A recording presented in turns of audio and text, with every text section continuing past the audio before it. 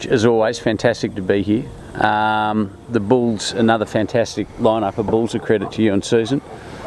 Yeah, thanks Benny. Welcome back to Twin Oaks. It's always good to have you here at this time of year and catch up on what we're trying to achieve here.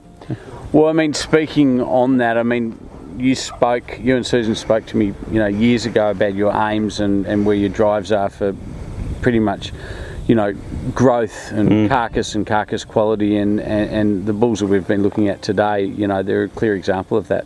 If we go back 3 years ago, we had a really strict goal, didn't we? We knew the type of animal we wanted to produce, and we know the type of animal we like to look at, and so we've been pretty strict there. So I think today, looking at the bulls and the evenness of the bulls is sort of starting to tell its own story, we believe. And it is, you're using some really interesting sires, like you're one of the few breeders, you're not just breeding out of the book. You're actually going over and you're inspecting every sire that you find, and you've got some really interesting genetics on offer, today. Yeah, well, we always said right from the start, if we're going to use a bull, we're always going to see him. So that's quite a big task in itself, is going around the world and finding those bulls. And yeah, it's pretty exciting now what's coming in the next 2 years, and we know that.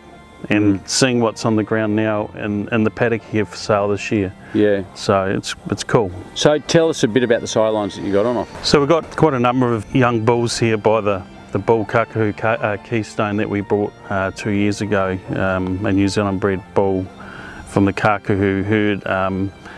He's pretty exciting, that sire. He's a bull with great calving. He's really good on his fertility trait, and he's got super marbling and carcass weight, and he's really bred consistently for us. So his young bulls are looking really good. We've also got a bull Musgrave Mediator, who is a Aviator son. So Aviator we've seen for about 3 years, and he's another exciting bull that we wanted to capture, so we captured him through a son. So some really nice bulls here by him. And also, once again, we've got Big Sky, the second lot of bulls by Big Sky, that's done an amazing job for us with putting a lot of growth and carcass weight into our females. So, and you're still pulling out incredible bulls like, your Tamania Regent bull. I mean, there's some outstanding calves by him. Yeah, there's some good bulls here by him again. He's a bull that we just keep using. It's hard to go away from him because he's bred so well.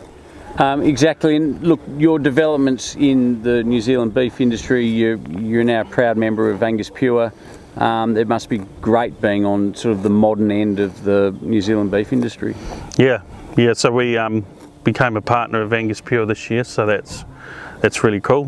Good for our clients, good for ourselves, and yeah, it's really good. Well, Rog, thanks for having me, mate. Look forward to being back at the sale. Yep. I hope it continues raining. Yeah, thanks, mate.